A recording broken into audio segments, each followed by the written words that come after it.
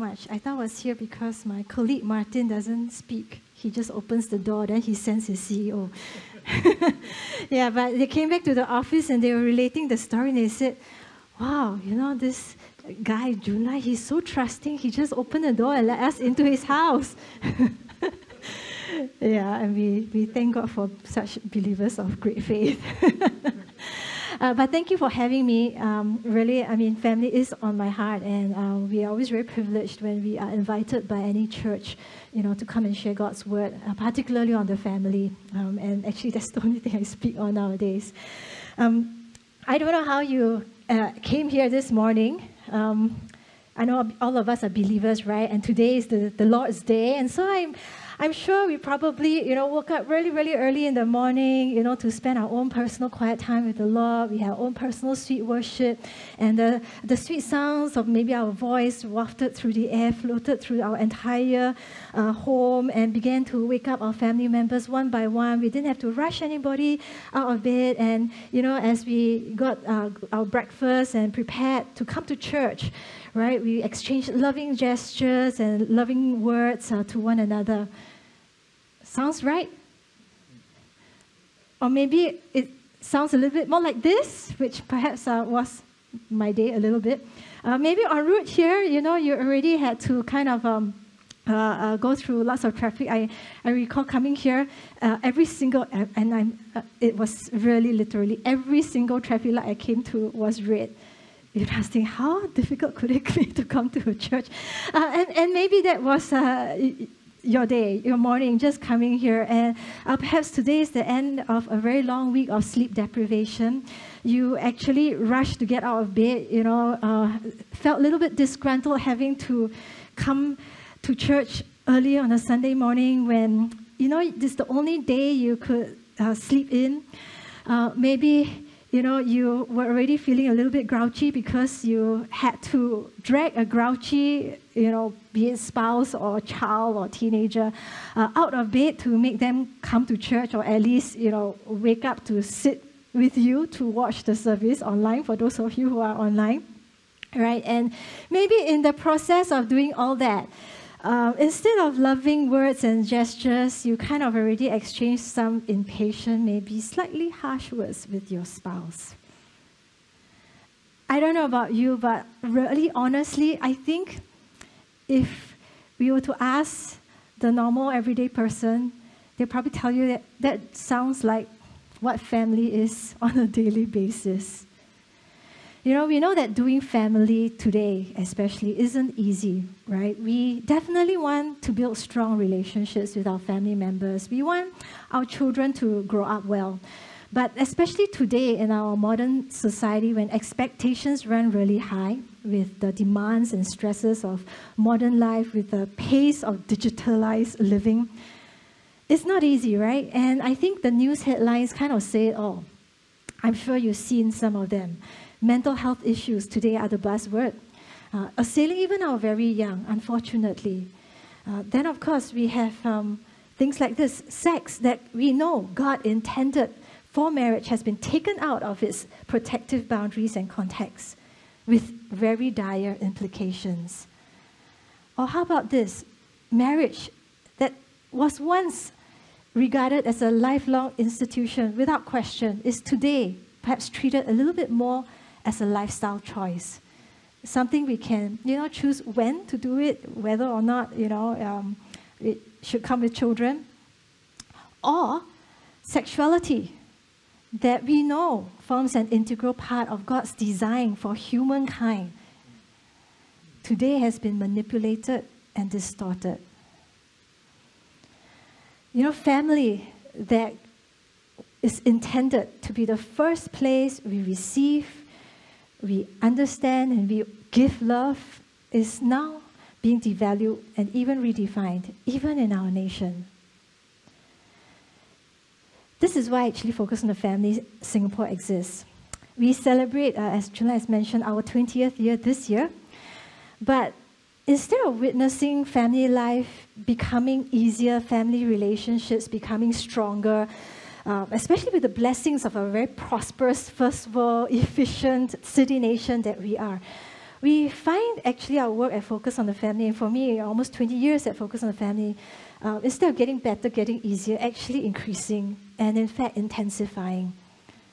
Yes, there are families in crisis, individuals in need, but today, even the everyday family, normal people like you and me, right, who are not necessarily in crisis or in great need, but even everyday folks like us, we need encouragement and support regularly when it comes to family life.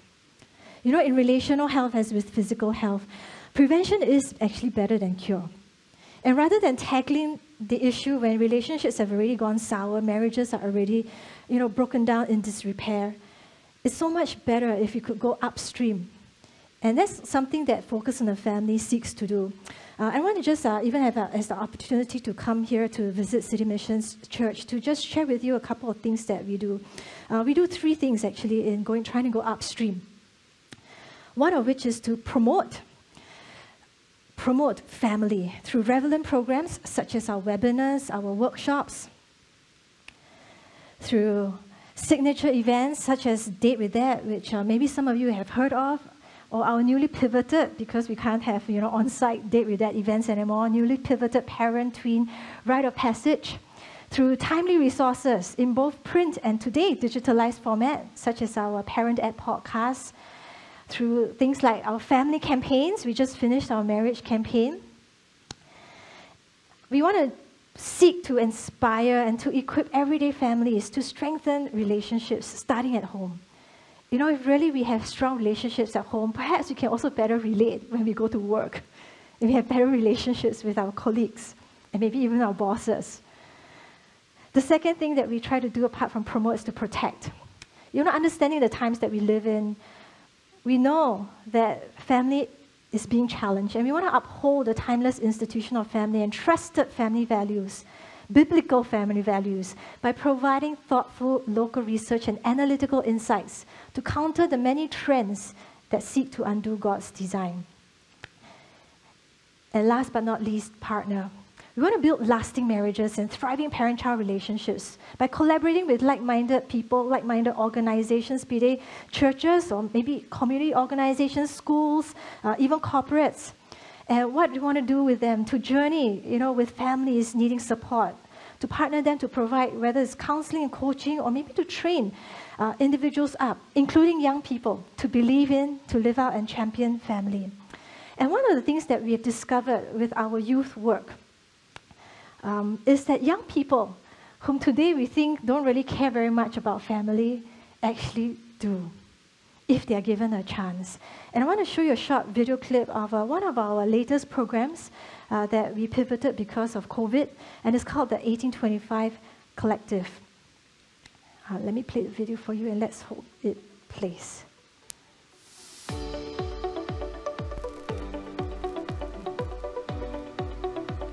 Why should my generation care about family and marriages? Well, first of all, if we think about how we want to build a nation using that kind of language, family and marriages are then the building blocks and the glue that holds our nation together.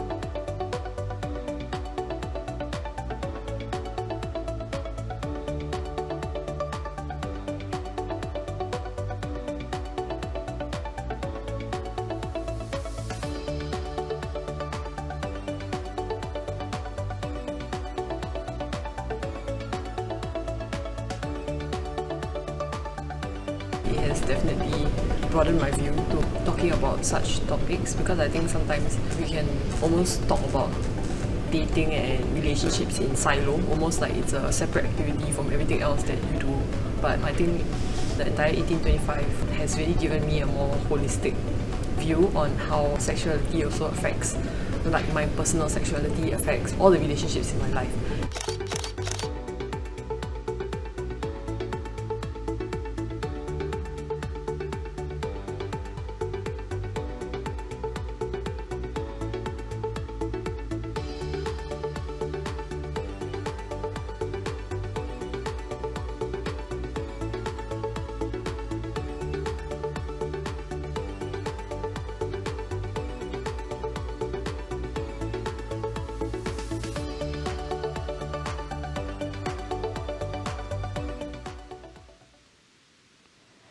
You know, one of the things we've realized is that when we teach young people, you know, what family is all about, what relationships are supposed to be like, but don't just teach them up here head knowledge, but allow them, you know, to experience it, to live it out. They can truly become champions, advocates of God's design for family. Recently, I don't know if you caught sight of this, but recently there was actually an article that was going around social media criticizing MOE's sexuality education program, saying that, you know, why is it so, in a way, archaic, that it's only promoting heterosexual marriages and strong nuclear families. It should be more inclusive. But anyway, part of this article, they didn't fail, you know, to somehow drag focus on the family into the whole picture. You know, we had nothing to do with it. And ever since, you know, the what's called I think today, the Aware Saga in 2009, we've not actually been back into schools to conduct sexuality education programs. But we were conducting what was called a relationship program. And way back in 2014, an incident happened. I'm not sure if any of you recall it, but an incident happened for us where a student in one of our local JCs, where we were conducting, you know, these workshops, and the workshop was actually something that was not just funded, but it was actually commissioned by, you know, the ministry, for us to go in and teach young people, inculcate in them, you know, a vision for healthy relationships, in the hope that actually this was in conjunction with what we know as, this is called the Social Development Network. Okay, in the hopes that if I introduce young people to the good of relationships and, you know, give them some handles how to, you know, treat the opposite sex and get along with them, there is hope that they will get married, you know, and get married earlier, and of course form families, and perhaps, you know, help counter Singapore's fertility issue. And anyway, so, you know, each year at that point of time, we were running maybe close to 30 to maybe 50 workshops at any one time, especially during the post-exam period. And so one of the workshops in this particular school had one student, you know, who didn't like what she was hearing in the workshop, and therefore she wrote what she called an open letter to her principal, essentially just put it out on Facebook. And it became viral, and it caught the attention, of course, of the press, and it became a whole PR nightmare for us, you know. And as a result, we had to deal with a lot of bad press at the point of time, and so, you know, it was kind of assumed that due to this incident, our relationship program was called to an end. You know, but actually, to set the record straight, and this is something that, you know, we haven't had much opportunity to tell people, but actually to set the record straight, this student, I think you might be able to see her name there, actually it was not her or her letter that resulted in the termination of that program. Earlier that year, this happened in October, but earlier that year, we had already been notified by the ministry, you know, that there were some issues about us going in to conduct the program when, you know, MOE has their own sexuality education program, which also covers this aspect of relationship. And so they had already notified us earlier in the year that, you know, this is going to be the last round. Yeah, and after this round, you know, unfortunately, we're not going to do this program anymore, so we don't need services anymore. And in fact, because we were notified earlier in the year, we started to really get down on our knees and pray and think and ideate. And we were asking this question, if we can no longer go into schools, you know, to seed some of these godly values, what are we going to do, right? How are we still going to get in touch with the young people? How are we still going to reach them? And so the idea of what is today known as FamChamps, of which the video you just saw is one of the programs, it came up.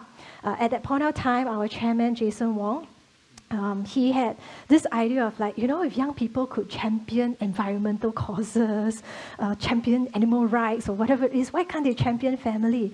You know, and so he, with that little challenge that he posed to the team, you know, crafted what became a camp, a 4-day, 3-night camp for young people. You know, for students to come together, to learn about family, to experience what family life is supposed to be, but what it looks like today in reality, you know, get some handles on how to better relate, especially to their parents, right? And to cast a vision for them, for what their future family could look like, regardless of their present circumstances. And I must say that, despite the fact that this incident with the school happened in early October, 10th of October, in fact, 2 weeks later, we launched FamChamps. Truly by God's grace. The schools that heard about, this bad press basically that we were having dropped us for the relationship program. But one school who agreed to come on board our FamChamps program stayed with us. They sent their students, and that was the beginning of FamChamps, which today is in its 8th year. We can have a student, one student like Agatha Tan, and say that, wow, she got so much power. But actually, no, our God actually has more power. But contrary to one student such as her, there are many others who are a bit more like this one, Tessa Ho. There was another side to this story when the incident happened in 2014. Tessa was one of the few students who were brave enough, who did not agree with what Agatha wrote, right? And actually, who knew many, many other students, majority of whom actually did not agree with Agatha's experience. They actually appreciated the workshop. They thought it was a breath of fresh air. But Tessa was one of the very few students who dared to also write openly her take on the workshop that she attended in another school, but same workshop. Of course, as a result of that, she got flagged. She faced a lot of, including threats. And when we came to know of her a couple of years later, that's only when we found out, the amount of pressure that she was going through. We didn't know who she was. We just picked up that, wow, there's this student who is countering what Agatha is saying. And Tessa is actually one of the young adults who graduated from our very first batch of the 1825 collective that you just saw in the video just now. It's really amazing, right? Elder Junlai shared about how even I came here to your church today, this morning, but it's really amazing how our God works. And particularly when it comes to family. And I believe it's largely because family is a big thing on God's heart. Because He knows that's actually where all of us first derive our identity. That's where we form our values. Like I said, family is supposed to be a place where we first learn to not just give love, but actually to receive love. And in fact, that's where we understand, truly what God, the Father's love, is supposed to be like, especially within the context of a Christian family. One of the verses that we hold dear, this is Tessa, and graduating from our FamChamps collective. But one of the verses that focus on the family has constantly, been given by various ones. We would have like a retreat or maybe somebody who's praying for us, and we've been receiving this verse over the years multiple times. The verse from 1 Chronicles 12:32, to be like the sons of Issachar, who had understanding of the times to know what Israel ought to do, and their chiefs were 200, and all their brethren were at their command. There are two parts to this verse that I think, gives us a clue as to how family could be so much more as God has designed it. One of which is the thinking part, to understand. Understand exactly what God's instruction for good family life is supposed to be like, right? To understand God's heart for moms, for dads who are, as you saw in the earlier statistics, local statistics, very stressed, facing mom guilt, now got dad guilt as well, right? When we understand God's heart for the children, wanting them to grow up in the ways of the Lord. But apart from right thinking, there's also the second part of the verse, what we ought to do, right doing. Now we know that in James, right, it says, do not merely listen to the word, don't be doers of the word, don't be hearers of the word only, but to do the word, right? Because anyone who listens to the word but does not do what it says is like someone who looks at his face in the mirror, and then after looking at himself, goes away, immediately forgets what he looks like. But whoever looks intently into the perfect law that gives freedom and continues in it, so if we understand God's law, God's commands, but we don't just understand, 1 year in, 1 year out, right?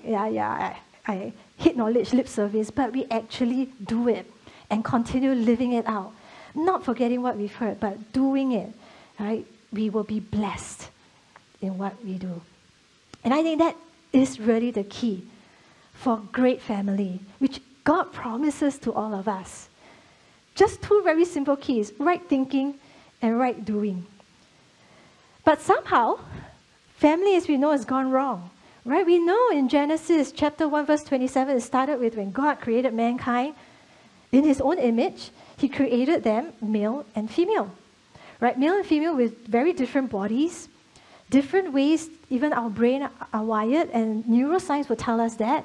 Different ways that we respond to situations, different ways we tend to relate even to other people, and even different ways we respond sexually. But it's not just things that have gone wrong with family. Things have gone wrong with sex itself. You know, when I first joined Focus, this was 20 years ago, right? Our flagship program was a sexuality education program. And one of the first questions we asked is, why do young people have sex? And I remember, you know, in one of the first workshops that I conducted after I was trained to do the program, a teenage boy, Christian, mind you, okay, came up and he, you know, said to my husband and I were conducting the program that he had sex with a girl, you know, and we asked him, okay, so how did it happen? And he said, it just happened. You know, then we said, what do you mean by just happened? You mean like, it's not like you walk down the road with your girlfriend and then you, trip, fall, and I didn't realize it, we just had sex. No, it's not like that, right? Okay, then he started to expound. He wanted to impress his girlfriend, so he invited his girlfriend to come to his house so he can cook, you know, a meal for the girlfriend. And his parents were not home, and so after the meal, they sat on the sofa, and one thing led to another, and before they knew it, right, they had sex. I mean, it didn't just happen. It was a series of events. If he was really thinking about it, maybe it might not have just happened, right? And similarly, you know, 1 Corinthians chapter 10, it says, if we think that we are standing firm, be careful that we don't fall. No temptation has overtaken us except what is common to mankind. But God is faithful. He will not let us be tempted beyond what we can bear. But when we are tempted, He will provide us a way out. You know, God knows our human weaknesses and frailty. In fact, He knows it so well that in 1 Corinthians chapter 7, that's where you have Paul saying, right, to the unmarried and the widows, I say this, it is good for them to stay unmarried as I am. But if they cannot control themselves, because I know as humans, we got some passions, right? Some desires. If cannot control ourselves, we should get married. For it's better to marry than to burn with passion. Right? And so God, I think, understands that when He wired us, when He created us, right? He created us to have, you know, sexual desires, to respond with our bodies even sexually. But He didn't just create us with a sexual organ. He created us also with a brain, right? To think about how sex should be conducted within the context or confines of marriage. But, you know, we know that even when it comes to marriage, things have gone really, really wrong. I mean, think about it. Why are divorce rates so high and continue to rise when we know in Matthew chapter 19, and we hear all the time in weddings, right? In the beginning, the Creator made them male and female and said, for this reason, a man shall leave his father and mother and be united to his wife, and the two will become one flesh. And then we always say, right, what God has put together, let no man put asunder. We know it. And of course, in that same passage in Matthew 19, actually, the disciples asked Jesus, why then did Moses command that a man give his wife a certificate of divorce and send her away? And then Jesus' reply was this, Moses permitted you to divorce your wives because your hearts were hard. But it was not this way from the beginning. See, that was not God's intent. I tell you that anyone who divorces his wife except for sexual immorality and marries another woman commits adultery. The disciples said to him, if this is the situation between a husband and wife, it's better not to marry. Actually, my husband took that literally because he came from a family of divorce, right? So many of his uncles and his parents included who divorced that, you know, when he and I first got together, right? And here I was thinking that, you know, we're going to get married, but to my then boyfriend, he thought like, if get married and end up divorced, better not to get married. Okay, but it's not supposed to be taken literally like that, okay? And you can have a chat with my husband. He has obviously gotten his thinking around it that it was a purely commitment issue. And today we've been happily married for 21 years, Okay, but we know all this, right? We know that God intended marriage to be lifelong, but it's just gone wrong. Even with the kids, it's gone wrong. Ephesians chapter 6, verse 1 to 4. It says, children, obey your parents, for this is right. Honor your father and mother, which is the first commandment with a promise, so that it may go well with you and that you may enjoy long life on the earth. What better promise, right? Long life. And at the same time, not just the children, the fathers, the parents are also addressed. It says, fathers, do not exasperate your children. Maybe mothers also. Mothers, do not exasperate your children by constantly nagging.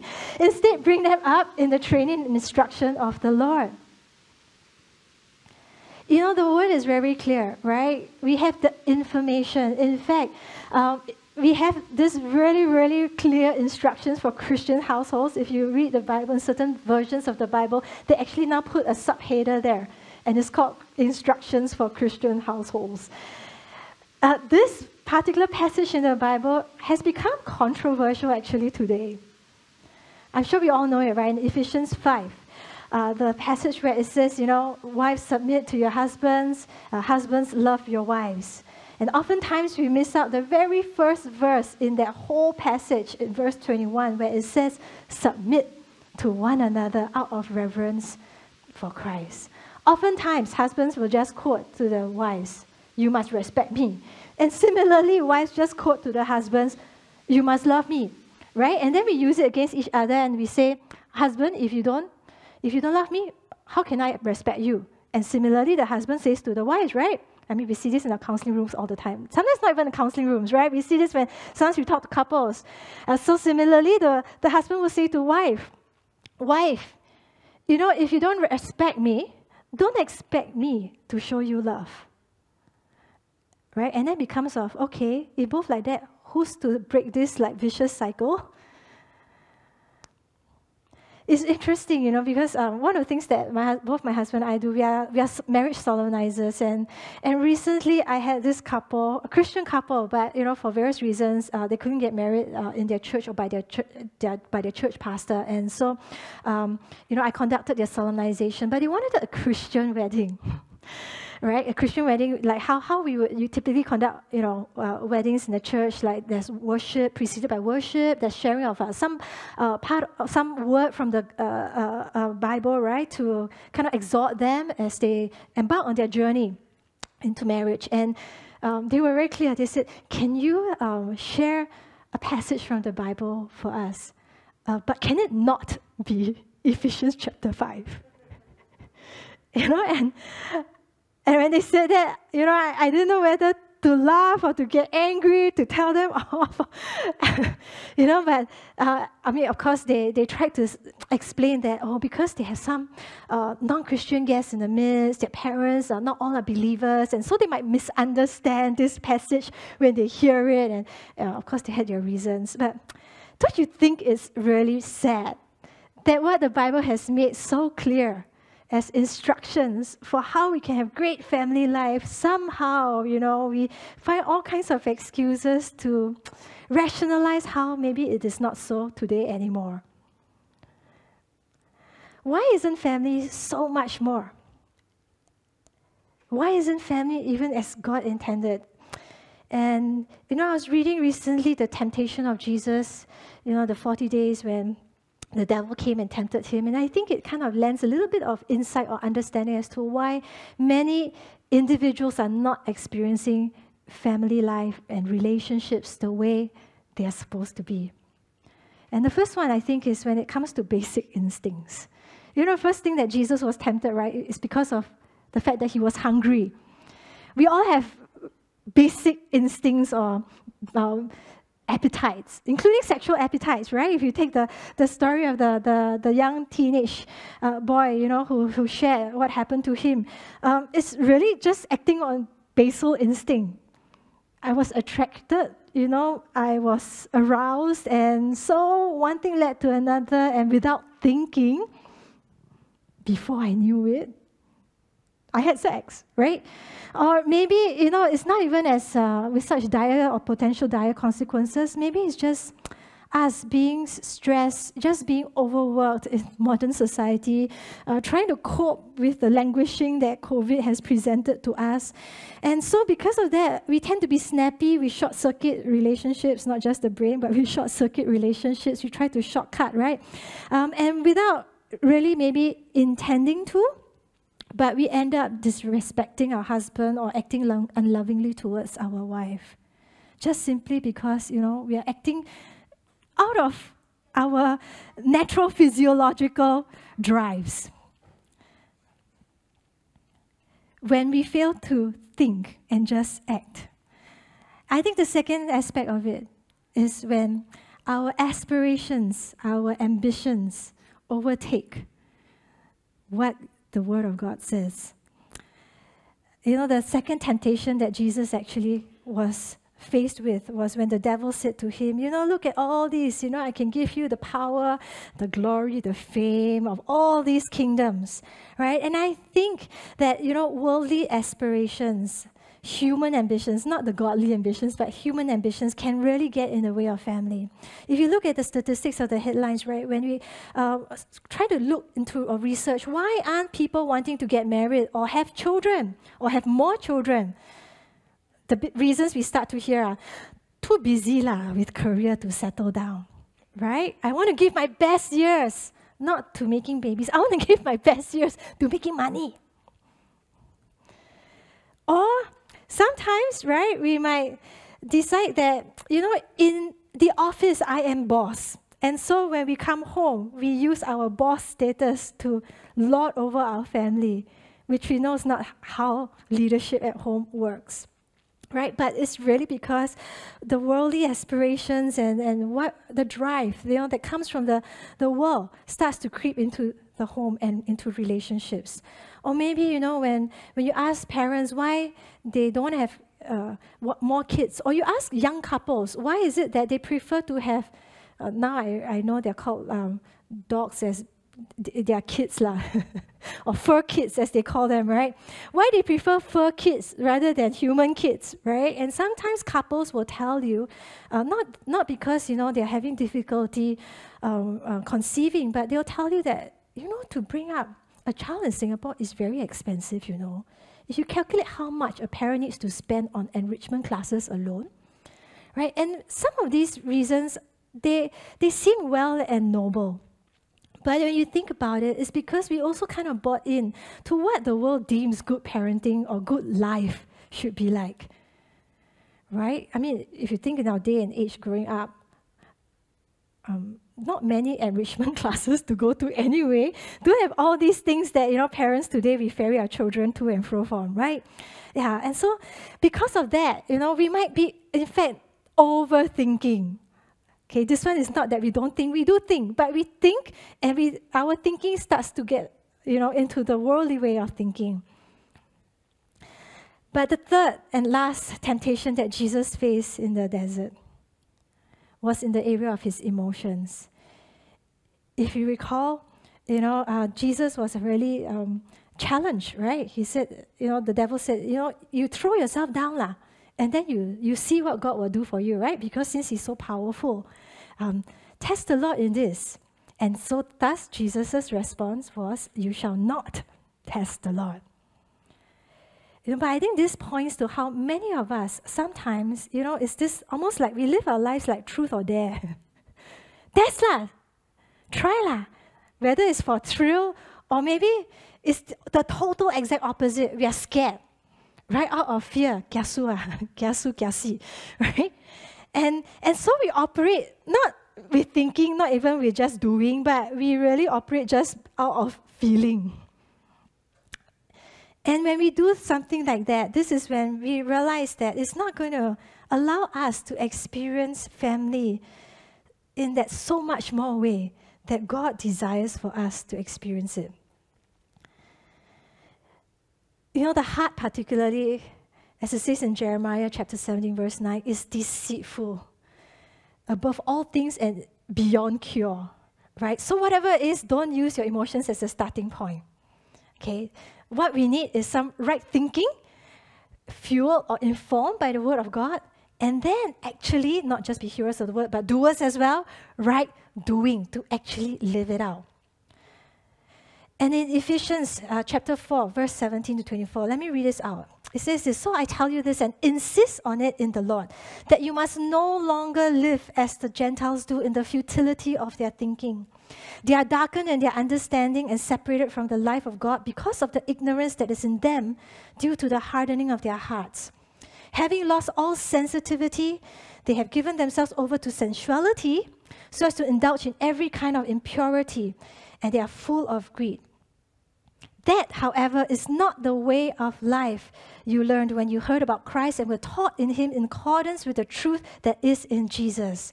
We have been taught the ways of the Lord. We have been given instructions for living life, including instructions for Christian households. And what have we been taught? With regard to our former way of life, verse 22, it says, to put off our old self, which is being corrupted by its deceitful desires. Instead, to be made new in the attitude of our minds, right thinking, and to put on the new self, created to be like God in true righteousness and holiness, right doing. And so it boils down to this very basic question, bottom line. Bottom line is this. Do we believe in the Word of God as the truth in directing all relationships in our life, including our family? Do we believe that the Word of God is the standard for marriages, for how husbands and wives are to relate? That the Word of God is the truth when it comes to how I should bring up my children and how children should relate to parents? If we believe in the Bible as the truth, as the instructions, then the other question is, will we live it out? Will we do it?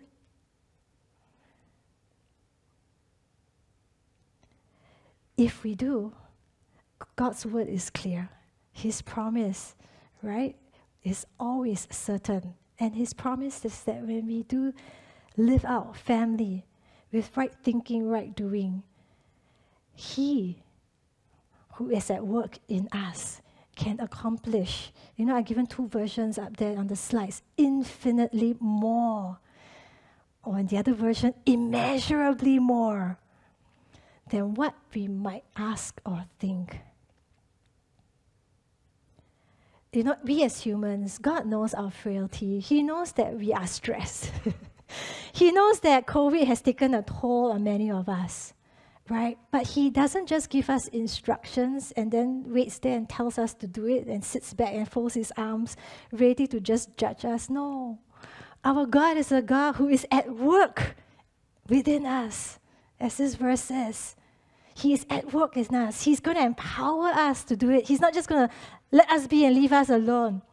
Right? But just as how, I know some of us here are parents, right? As parents, when we give an instruction to our child, especially if it's your first time doing it, a task, we don't just you go do and then I just watch you, Lord, even if I know that you potentially might fail and fall and hurt yourself, right? We're probably at the sidelines. We want them to learn independence, but they were kind of just looking and trying to resist from stepping in too early, but always ever ready to step in case we need to quickly whip our child out of danger or save our child. Yeah, and that's God. He is constantly at work in us. Now, this morning, even before coming, one of my cell group members, he sent the devotional that really spoke to him. And when he sent it, I was thinking wow, this is exactly it. So many times we feel that families, we can't really say that family is so much more than we could also imagine. In fact, it's the exact opposite. Why? Because, we live according to our basal instincts, our worldly aspirations, our feelings, more than anything else. And, when I was just reading what this cell group members sent me, it was titled, My Parents Were Angry and Now I Am Too. And he's actually talked about how, this person started losing their temper when their second child came along. And, it was just over very, very little things.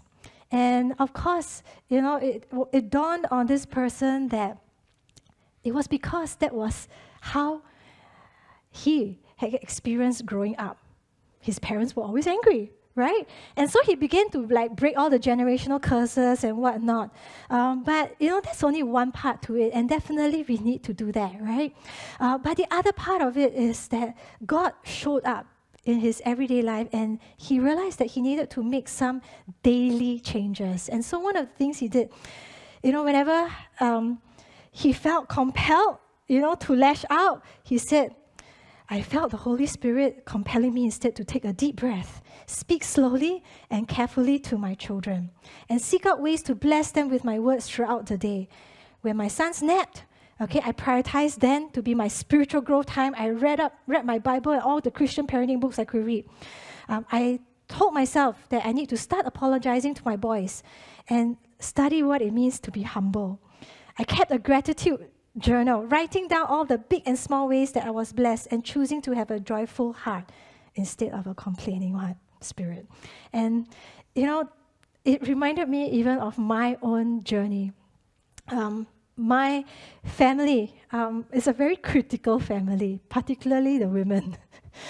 Very quick to not just evaluate, but also criticize. Yeah, and it didn't take me long before I think even my husband realized that I was like that towards him. So if you take the passage from Ephesians chapter 5, right? Wives, submit to your husbands, and here I was, I thought very highly of myself, I thought like, hey, I'm quite a smart person, I can do so many things, right?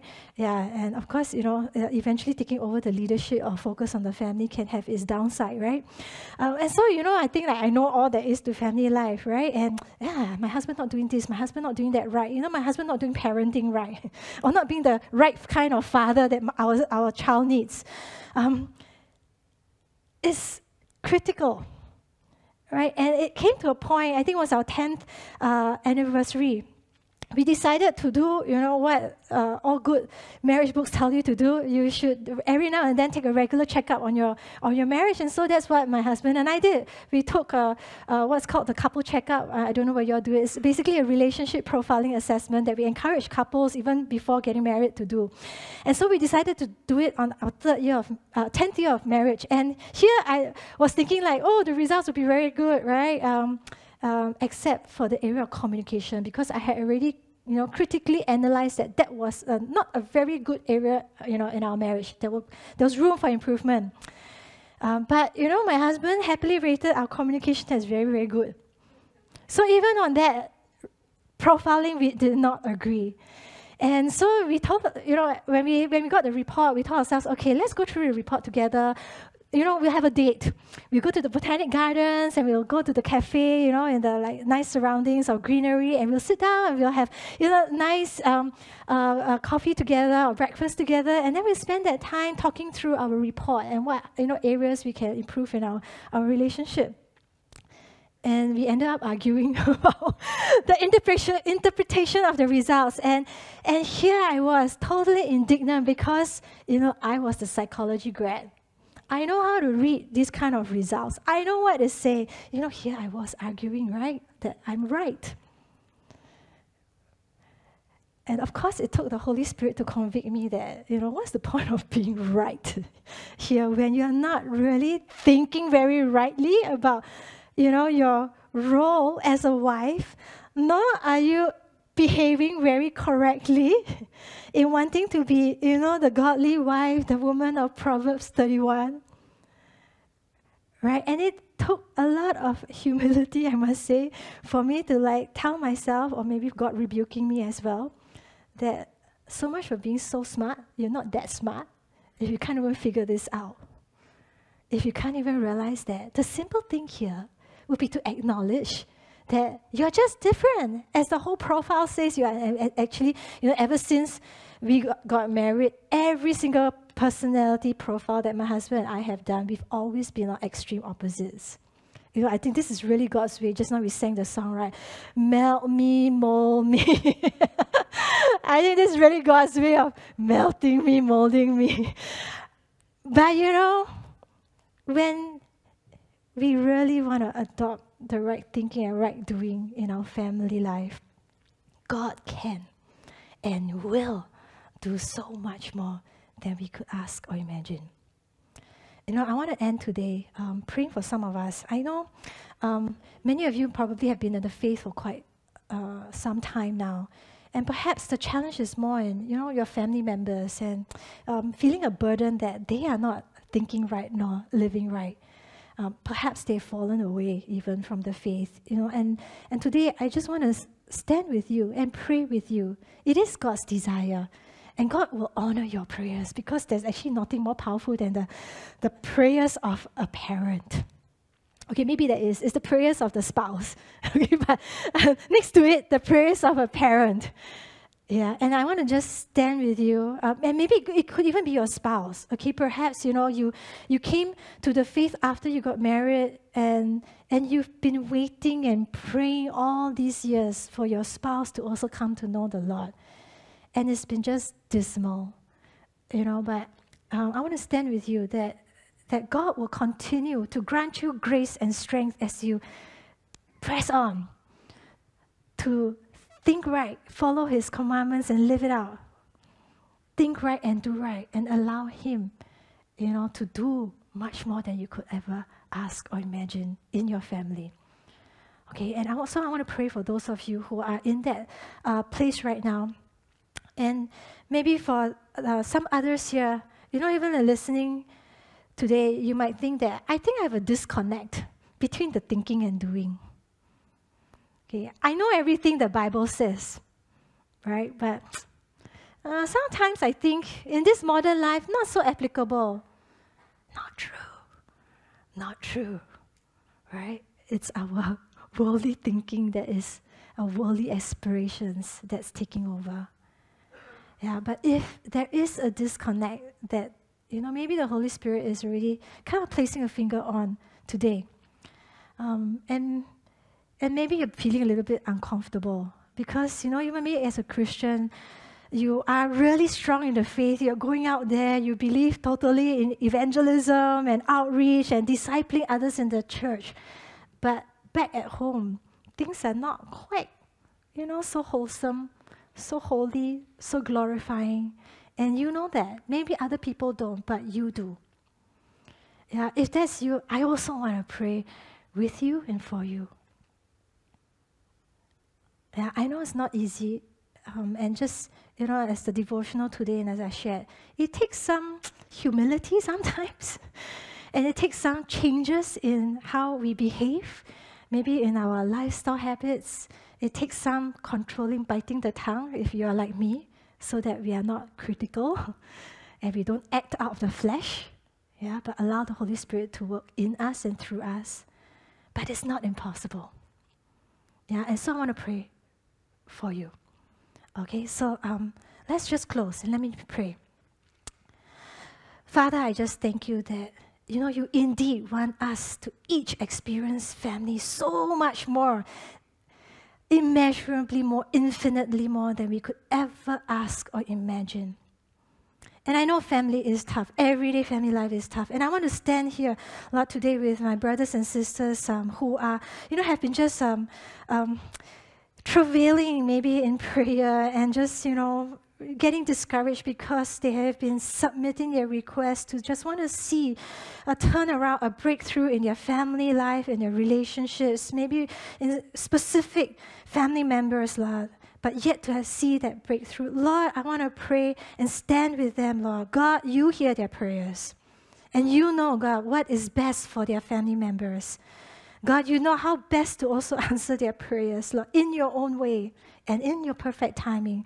I want to pray for an increased measure of faith in my brothers and sisters who are in that situation, that they will not give up, that they will continue to have hope, that they will press on, that they will persevere. And Lord, that they will continue to just think right and live right, that they would be that testimony that will not fail to have an impression and impact on the family members that they want to see the turnaround in their lives.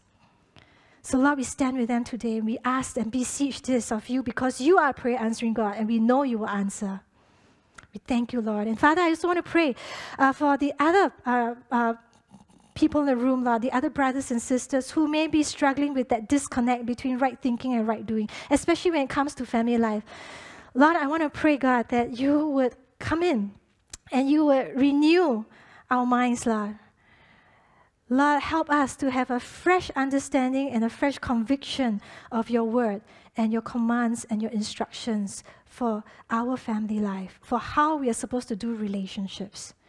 And Lord, help us to have the humility and to have the discipline, Lord, to change the way we behave and act, Lord, such that some of these relationships can be mended, can be restored.